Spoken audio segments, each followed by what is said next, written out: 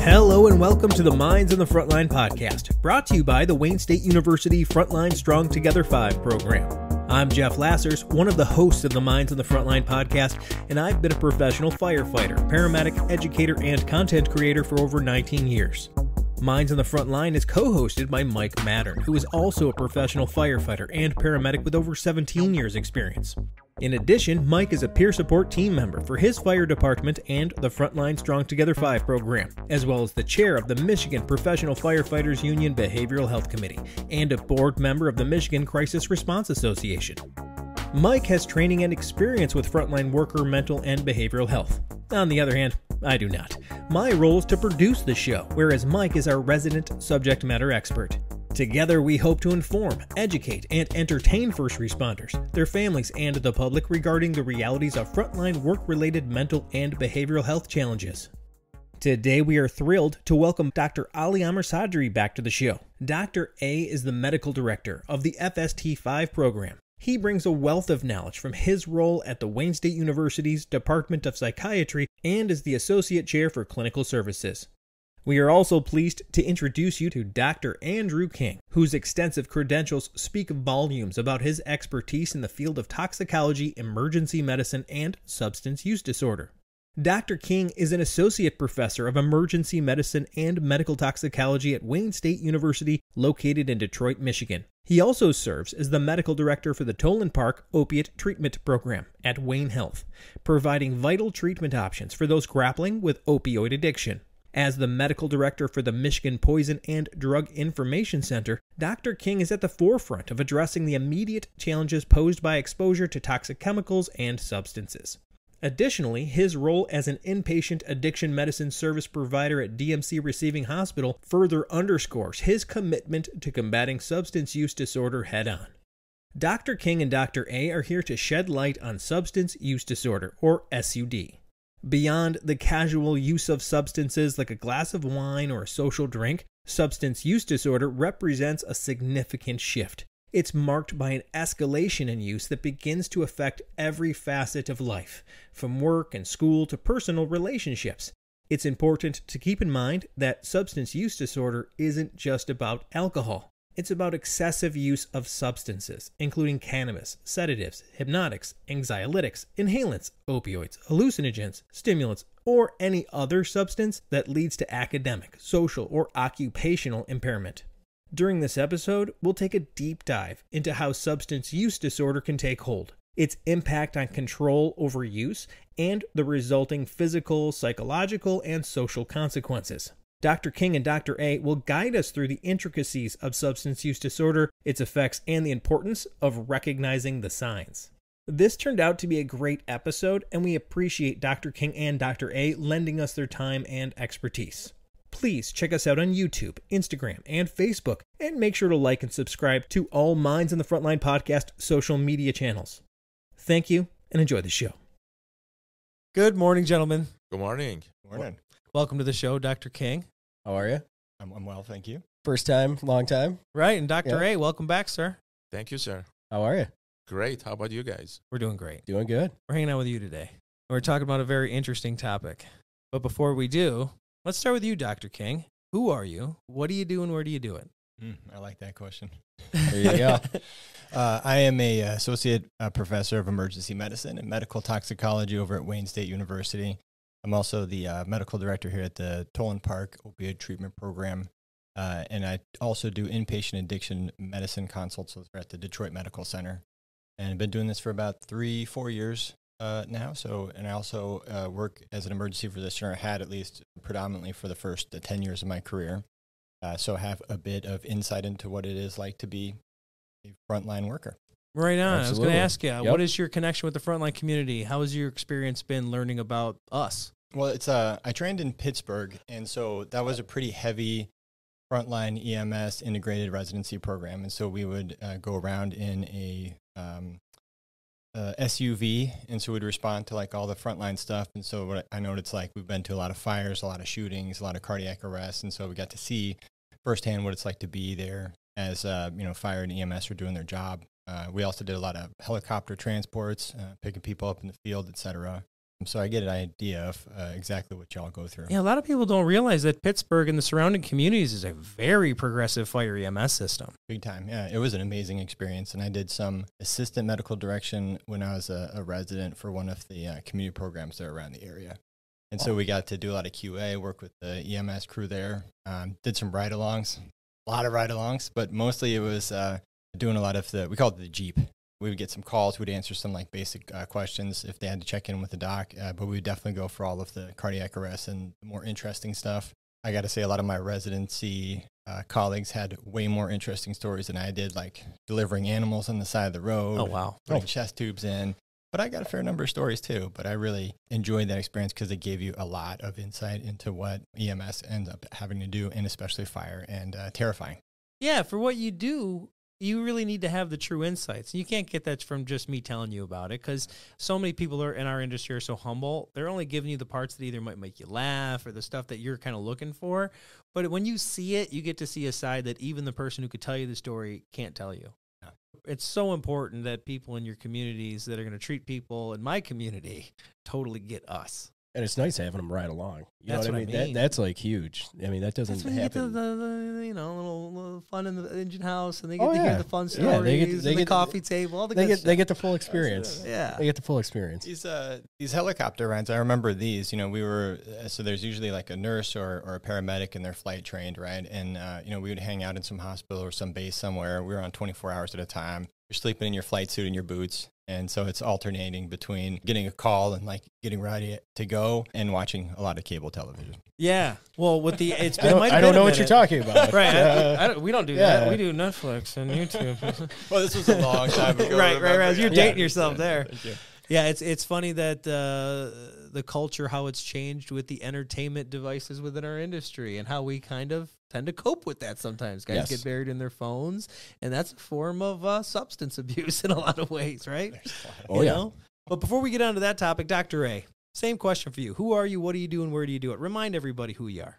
First of all, I'm the medical director for Frontline Strong Together Program, FST5. In addition, I am a Wayne State faculty associate professor as well, and I hold the position of associate chair for clinical services and also chief medical officer for Department of Psychiatry.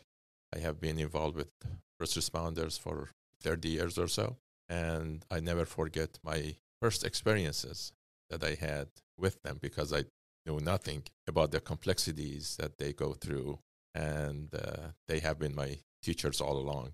I still think often about the police officer I was treating who also had alcohol issues. Very nice gentleman, nice family, and we were not able to help him as much as I wanted to. And finally, he ended up homeless and lost everything he had. I still think about it. How long ago was that? 30 years ago. Wow.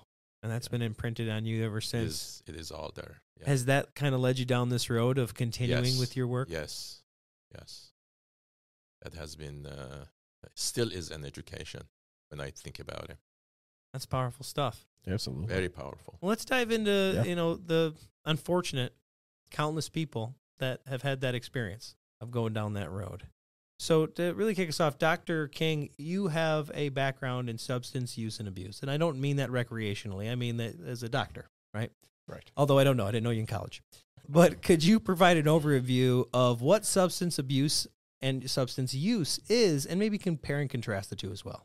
That's a great question. The definition of substance use disorder, which we prefer to use now, is when it becomes a problem. An easy way to think about it is if you have the 3 C's, just to remember, is that you lose control, you have consequences, and you have cravings for it.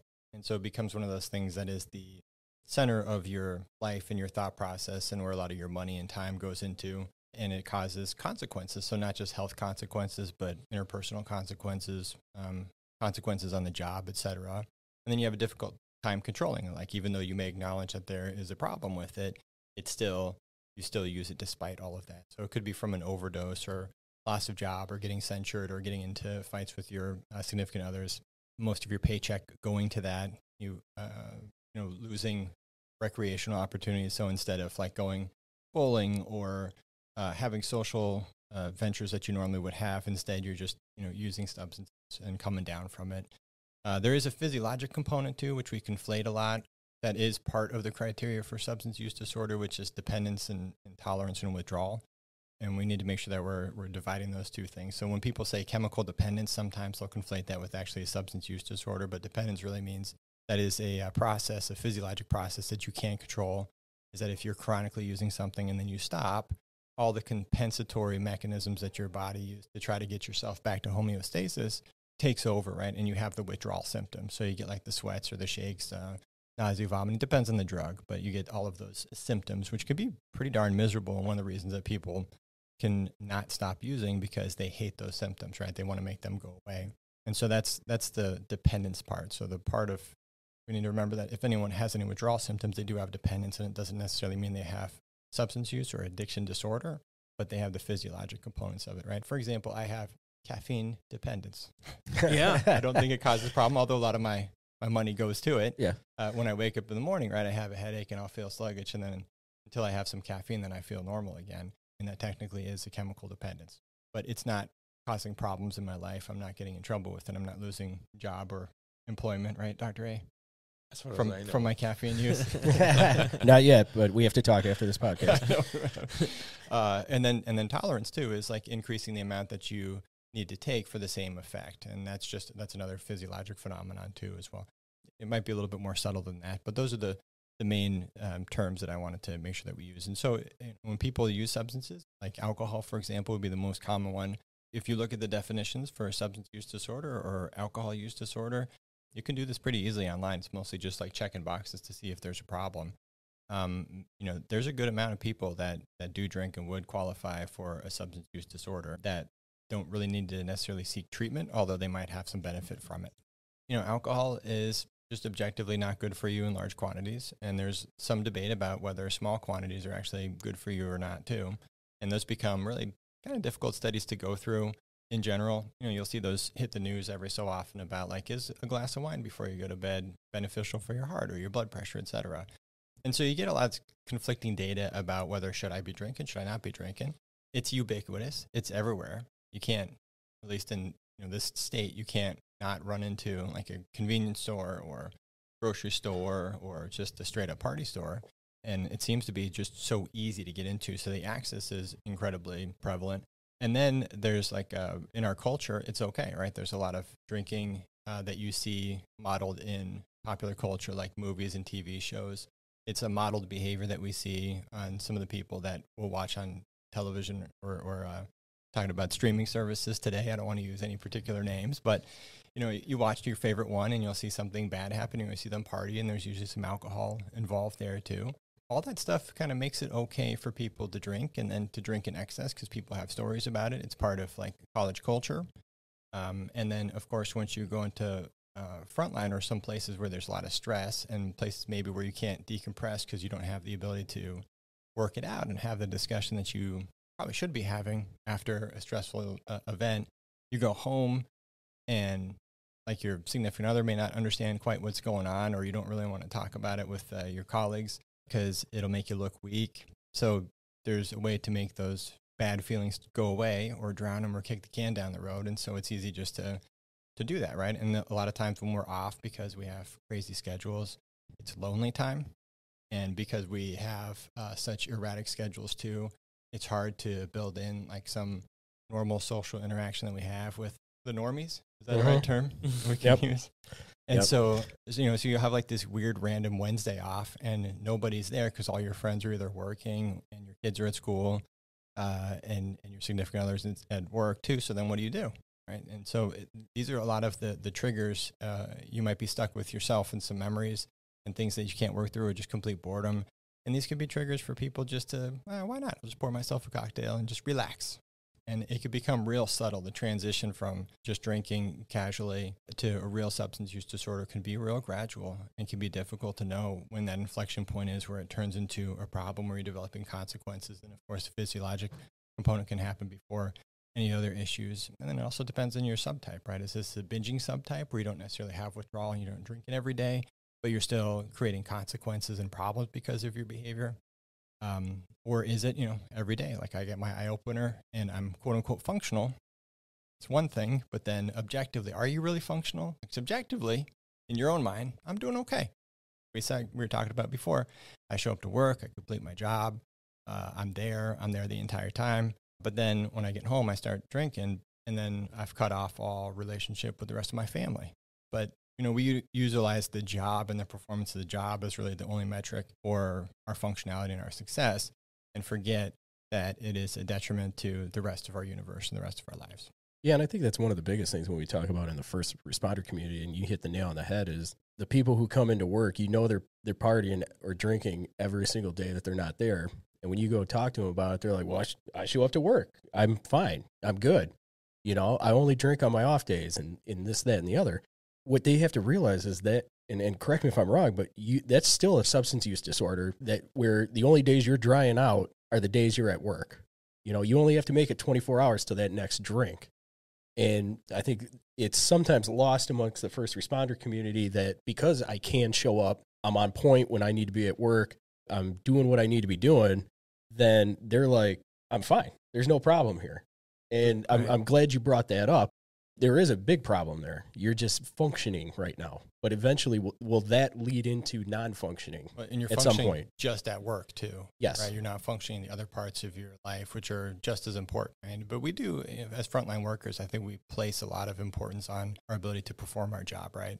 Our duty. And our duty becomes very important for us to show up. And, we're doing nights and weekends and holidays and stuff because we want to be there for the people who need it right? But we're not taking care of ourselves, and we're not necessarily taking care of our families, definitely. It's okay for us to treat ourselves because I need that, right? That's the idea. It's like, well, no, I need that to function, right? Like that's my coping mechanism, but that's not a great coping mechanism, right? It's an unhealthy coping mechanism that causes a lot of collateral damage throughout the rest of our lives.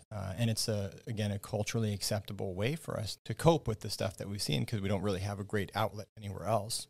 And so that's the idea that's been built up in our head. And if anyone says anything otherwise, there's a psychological reaction. They're like, no, it's fine. What's wrong with you? Like everybody else says it's okay. I see it on TV. See, my heroes do it. Why can't I do it? And they're able to get up the next morning. They throw the aspirin in the big bottle. They chase it. You've seen this movie 1,000 times. That's exactly right. Yeah. Always the protagonist wakes up with a hangover, right? And then the drinks a whole bunch of Maalox. Yeah. He rolls. I feel like it's every late 80s, early 90s, action movie. 100%. I want to add a few points here. One is the most or significant amount of drinking for pregnant women is none. So if there is a first responder who's female and is going to become pregnant, they have to be very, very, very careful. That's one point I want to make. The second point is that even those who drink maybe 3-4 times a week, maybe one shot, and those who binge and maybe just 3 or 4, if you measure their cortisol level, which is the main stress hormone, the day that they are not drinking, the cortisol level is high. So in other words, although they do not have withdrawal symptoms, but their body physiologically is responding. So that is the subtle way that you are going step by step to become a little bit more and a little bit more closer to drinking. These are, I believe, important, although I'm sure many people won't like what I said right now, but this is the fact. It has been proven. Well, anytime you disrupt a cultural party favor, that can tend to rub a few feathers. But I do want to ask, we focus on alcohol, and again, that's a pretty American thing to celebrate or to be somber with alcohol, right? Especially in groups, and we like to latch onto each other and drink together. But alcohol isn't the only thing on the table here. What other substances, especially in 2023, are we seeing more and more human beings in the United States lean on for use and abuse disorders? Oh, my goodness, I don't think that there is really a limit to what we've seen people use, right? I think, I can't remember, but you can misuse just about anything out there. The same thing with toxicology, right? Everything is toxic. It just depends on the dose. But things that we have been running into, alcohol will probably be number one. And then, of course, prescription pain meds all the way through other opioids, including heroin. And there's usually a progression from prescription pain meds because we threw our back out or we got a leg injury or something like that, all the way through. And then I started buying off the street because my doctor cut me off. And then heroin is cheaper. And then so you'll see that progression happen very commonly in a lot of the patients that we take care of, inpatient and outpatient. And then nitrous is real common in Detroit now. I've been seeing a lot of that. That's in the gas stations. If you go to any of the off-ramps, just open up your car door and look in the ground, and you'll see a whole bunch of silver canisters, and then that's nitrous, or like in certain parking lots. That's a big deal, and we're seeing a lot of people get into nitrous and develop essentially a B12 deficiency. It's a functional B12 deficiency where people cannot walk. They get tingling in their lower extremities. Sometimes they'll present with primarily psychiatric disorders. We're starting to see that with pretty significant frequency there. And it seems to be something that people are not really aware of either, that are using nitrous. Because it seems like it's a harmless gas that you would get, right? That you get at the dentist's office. It's something that the doctor might give you for a procedure, but it becomes and has become a big problem in this area. Other things like dust off. There's essentially a halogenated hydrocarbon in there that people can use to get a little bit of a buzz, and they will use that in excess, and that can cause some cardiac dysrhythmias. Of course, benzodiazepines, sleeping aids, those kinds of things, dextromethorphan, cough medicine. I think the list goes on, and there's a lot of other prescription medications. And do you think some of those downers, I understand, is a way to finish the night for somebody using uppers, right? So you probably see a lot of compounding of these things. It's not like tonight I'm going to do benzos. No, it's usually like an arc of, crossfading, as the kids call it these days, where you have a bunch of stuff for the specific time of night and how you want to feel. Thank you for bringing up the stimulants, because I totally forgot about that one. But that is one, people can misuse their amphetamine, whatever that might be, for focus, and it turns into kind of a substance use disorder after a while that may or may not be recognized.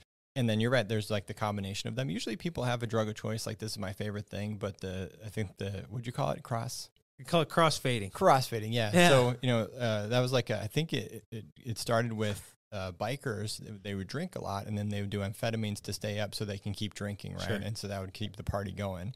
And then we'll also see people who do a lot of cocaine. They'll start getting a little bit, they'll call them like tweaky, and they'll want to take the edge off of that. So they'll start taking an antipsychotic or like a benzodiazepine to take the edge off once the dopamine tone gets to be a little bit much for them, or they start feeling a little bit edgy or paranoid.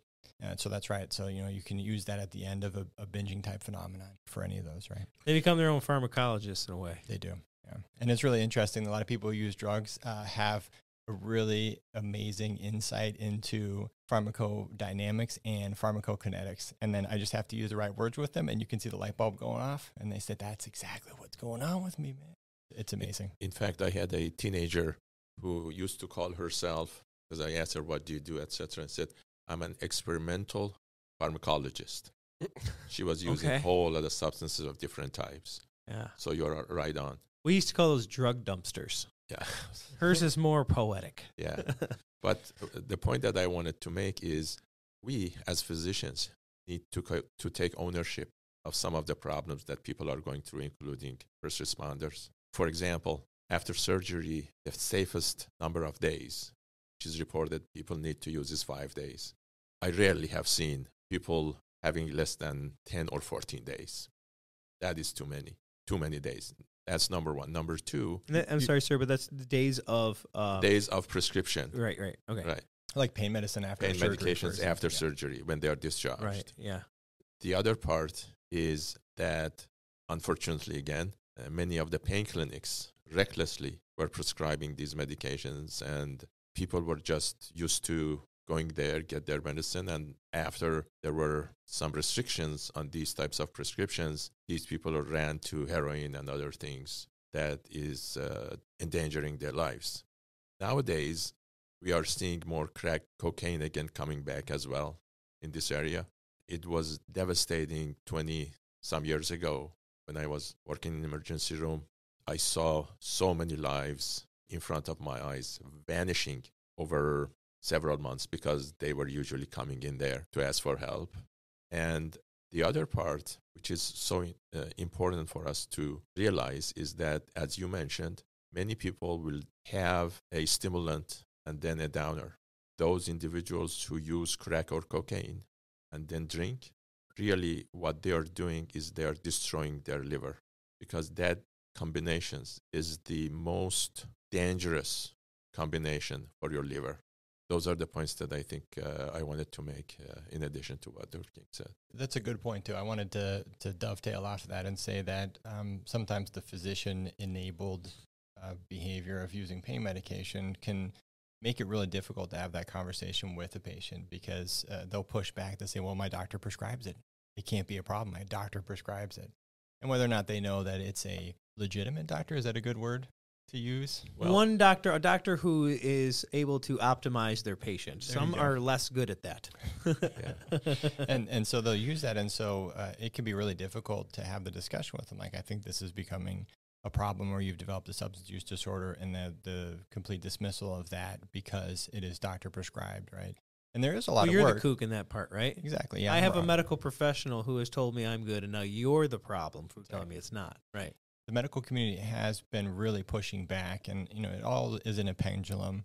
So there's been a lot of pushback and guidelines now for post-operative pain control. Just like Dr. A was alluding to, is that you should only have a certain amount of pain medication distributed to you after a surgery, and that can really minimize the exposure to opioids, right? And same thing, like from emergency departments, you'll see these alternative to opioids only, or these non-opioid EDs, where people are being prescribed either zero opioids, or like it takes a lot to get out of you, because we're trying to minimize the exposure, right? If people are not exposed to it, they may not realize that they like it. I remember this quote too. One of my colleagues who works out west, who also has a very similar practice to mine, he tells his kids, like, don't do drugs because they're bad. Don't do drugs because you might like them, and you might like them a lot.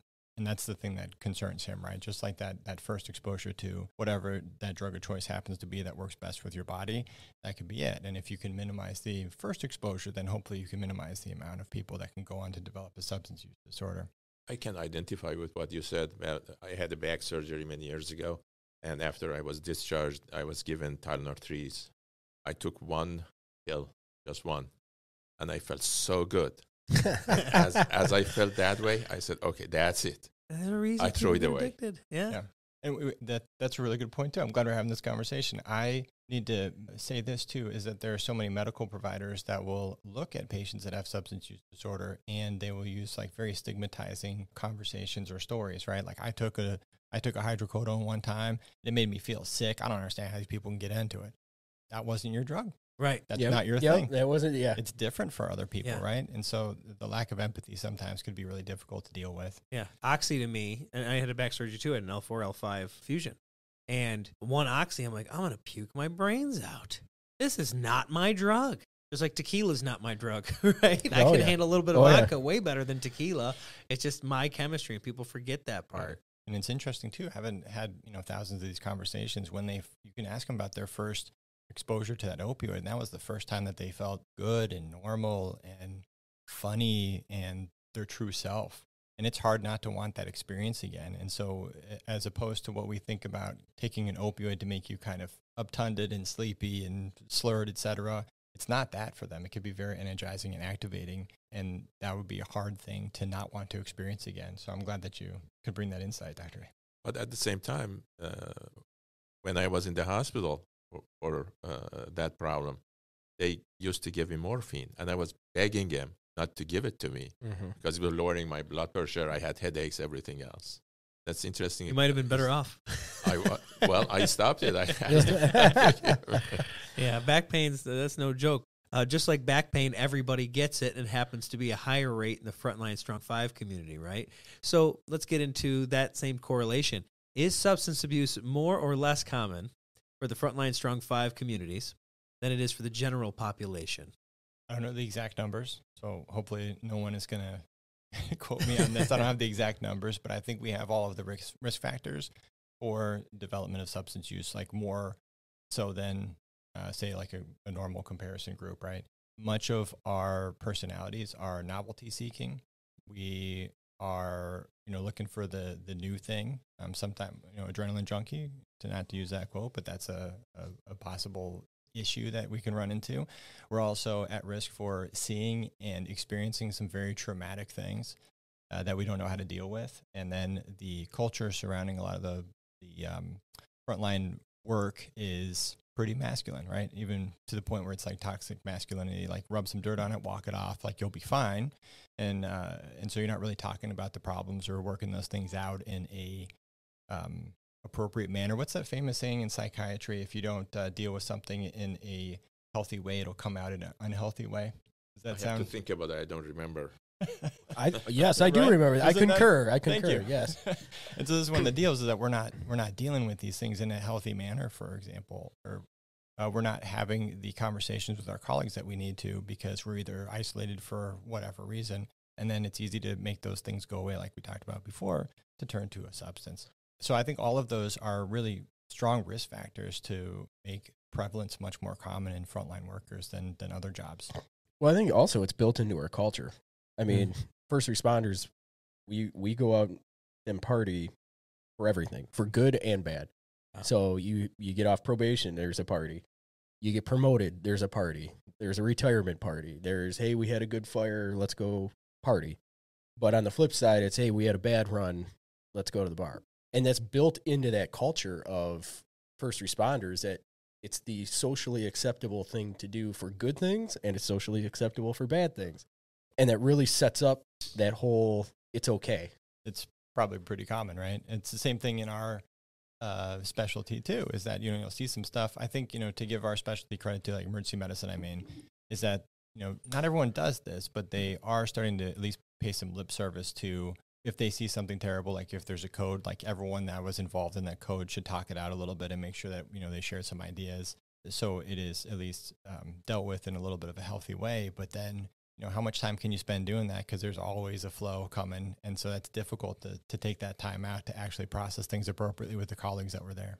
Absolutely. And I one thing that comes to mind in talking about like the peer support stuff, like you're talking about, just talking about it after a run.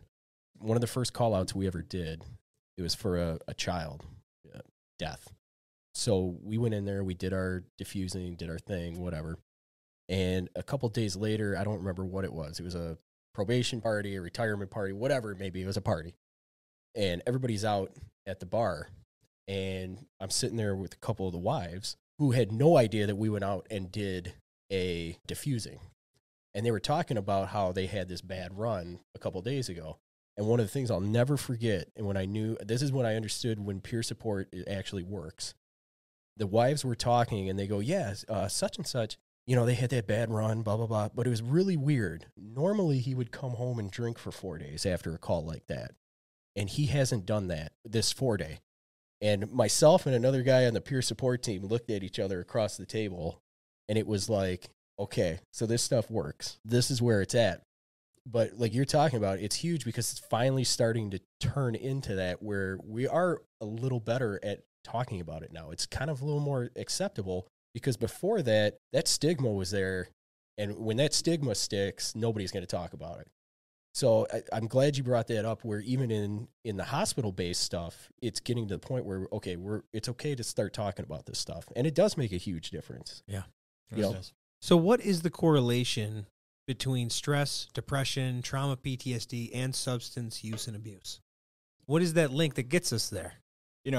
This whole conversation makes me think about, how much of the things that we are exposed to because of the job and the duty that we feel that we're supposed to do lead us to seeking substances as a, way to compensate, right? And just the general culture. So it's all connected. And, I can tell you that I still wake up in the middle of the night and remember cases and things that I've seen. And then, you can imagine that if people had a bad run or something, they're trying to get themselves to sleep because they're still working it through their mind, that they will turn to a substance to go to sleep, right? And then that seemed to work, so I'm going to keep doing that. I don't need to talk to anybody because I could show up the next day and I could sleep, right? And so this becomes not to use the term too flippantly, but a slippery slope. All of these things are interconnected, and I think the first part is to acknowledge that we deal with some very traumatic things, and there's a lot of trauma associated with what we're doing, and of course the fear of litigation, doing the wrong thing, hurting somebody, having the guilt that's associated with that, just trying to process some horrendous stuff that like you're never going to get out of your head. Like, how do you be able to process that appropriately? And with people who also get it, right? And so there's many things that I can't talk about with my wife because I know that she just wouldn't quite understand, right? But then you can talk about it with like another EM physician or a paramedic or, anybody who's the front line, and then they get it, and it helps a lot. And the last thing I wanted to, this just reminded me too, for police officers, I was sewing a prisoner up, and we have a special module where all of the prisoners and the police or whoever arrested them, and sometimes the guards are there. And it was interesting that they formed their own circle, and they started going around and just talking about the experiences that they saw. So now I was just sitting there just quietly listening to what they were going through. And then some of the stories that I heard them talk about is not even close to anything I've experienced, seeing, some of the worst traumas coming into the ED, some of the things that they have to see out there with like less support, how terrifying that must be, and then how they are able to either deal with it or not deal with it. And I thought that was just an amazing thing that they ended up doing it themselves. From, different departments, they didn't know each other. Some of them were guards, some of them were... Yeah, and they're doing it like they're shooting the shit, right? Yes. They don't know they're in a circle of therapy. Most of the time, it's a bunch of dudes. Yeah, man, check this out. When I was here, I've been in that. I used to work in an ER in Pontiac, and we had a very similar contract with the Oakland County Jail. Yeah, and there'd always be 4 or 5 guys, and then you get BSing like people in our industry do, and then you start having these sessions where you're talking and getting stuff out, and it feels good. It does feel good. It's like, it's great to hang out with you. What you really mean is it was great to communicate with another human being and express our feelings and kind of do this emotional handshake. Yeah. Yes. That's really what we're saying. That's why it is so important for people to get involved in peer support, ask for help, and we have to expand the peer support specialists in any way that we can, because it is effective. I have some points when Mike was talking about the culture. Before I go there, there is one other piece I want to say. The question that you asked deserves probably 3 or 4 sessions, the last question you asked. Yeah, there's no quick answer there to why. There is no way we can respond to it or do a good job at it. So going back to the culture issue, when I see a substance use individual who is struggling, in my mind, there is no substance abuse but trauma. So for me, any person I see, I say trauma. And that trauma doesn't need to happen while they are at work or when they joined the forces. It can be from the beginning of their life. So that's something which we really need to focus on, the issue of trauma. The gentleman that I mentioned to you guys, I saw 30 years ago, the experience that he had, it was not the only experience, but the experience that he had, I cannot talk about. But it related to a child. And when you were talking about children, also is important. We did a survey, and the most traumatic experience that people could recall, number 1, for most people, was children. Now imagine that the individual has a child about that age, and that will be devastating for individuals. And how can they cope with it? Probably they need to forget it. How they're going to forget it? Go to a downer. And that's part of the culture. The other part is that you talked about celebrating and all that. The question is why? And the why is because we have a stressful life. And in order to master the recovery from that stress, even if it is a short term, is going to forget about it. Hanging out, cracking jokes, drinking, going home, feeling bad. And the other part of it is, Dr. King was mentioning something, and it is worth talking about. And that is to talk to our partners, life partners, wives, girlfriends, boyfriends, and make them understand that when the first responders goes home, he or she needs his or her own time. However, the first responder needs to learn to talk to the partner, because that partner is wondering what is going on inside of his partner. And that is why marital problems and frictions come up. So these are all very important parts that we really need to focus on. And again, I go back to peer support and strengthening them. If you can do one thing, is to get engaged with peer supports. And it is of absolute importance. The last piece that I wanted to talk about is a study was done, and they had rats in a cage. Rat in a cage on its own is traumatic. They need to walk around, do things. They put 1 bottle of water, which they could have, and 1 bottle of water with cocaine in it. Of course, what happened was all of them went to the bottle which had cocaine in it. Then they did 1 bottle of water and intermittently 1 bottle of water, sometimes cocaine, sometimes not cocaine. Still, they went to the intermittent one. They used the cocaine. They changed the condition. So instead of being in that cage, they provided a bigger family. They provided better support for them, a better environment. And what happened was none of them went to the cocaine. Why I'm using this example is that if we try to improve the environment that first responders are living, the way that we have to help them, understand them, let them talk, support them when they are in pain rather than labeling them, having attitude or etc. And even with the environment that they have in their station, for example, firefighter, police officer, dispatchers, there are many things which we can do to reduce the effect of trauma. For example, I went up north, in fact, and went to one of the dispatch centers, a dark place, everybody's sitting around, no light. The first thing which came to my mind was, I wonder how many of these people are depressed. Not because of the job that they do, because of the location that they're living in. The second piece which came to my mind, well, okay, if they don't have a window or two, why we don't buy some bright light therapy boxes and put in there so they can have the benefit of light. Why? Because we are, if we want it or not, we are sun worshiper. Sun is so important for us because of the biological rhythms that we have. And if you mess up that rhythm, your body's going to be stressed and you are going to be stressed. And then you need to recover from it. How? Artificially, by substances. So these are some of the points that I think I wanted to make before I forget, because responding to your question requires hours and hours. Yeah, I think I totally agree with you there. Is that, and it's funny you bring up the study in that capacity, because I was just talking about this yesterday about how your environment leads you to make a lot of your choices. Yeah.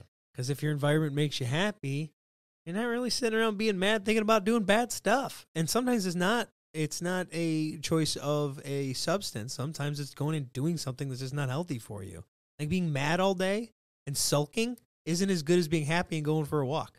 And those things compound and they stack on each other, just like good habits can stack. Which goes to wellness programs that you guys need to have. I mean, departments need to really pay attention to these parts. Wellness programs and the environment that the first responder is living. These are of absolute importance. He's talking about the rat park experiment too. So I want to make a plug for this. And there's some really there's actually even a comic strip that describes what the rat park experiment looked like, exactly how important the environment is, right? People, rats at least, won't seek substances at all. And in fact, they'll undergo withdrawal. They won't actually attenuate any withdrawal symptoms that they might have after becoming dependent on a substance, because they're able to interact with other rats. They're in a stimulating environment. They are happy, right? And so all of those old commercials that tried to demonstrate how bad drugs were because, the rat would hit the button until they killed themselves from the cocaine, that was in the context of being them in a wire cage, right? I would do the same thing if I were stuck in a wire cage all day, every day, right?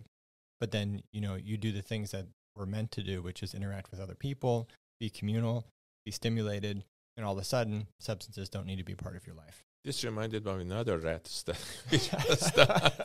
which is very pertinent to our discussion. They had some rats in different cages, in different places, and they put them on high cholesterol diets. And of course, many of those cages in different places, the fats had high cholesterol and gained weight, but one place, one cage. So they videotaped what happens in this area. And what they saw is that the individual who was feeding them was paying attention to them, was caressing them, talking to them, etc. Again, goes back to care and being available, reducing the amount of stress that people are under. And if that happens, our first responders will become healthier, their lives will become healthier, our communities will become healthier. Why? Because an angry first responder, a depressed first responder, a traumatized first responder will not make the best decisions that he or she can make. So that goes a long way.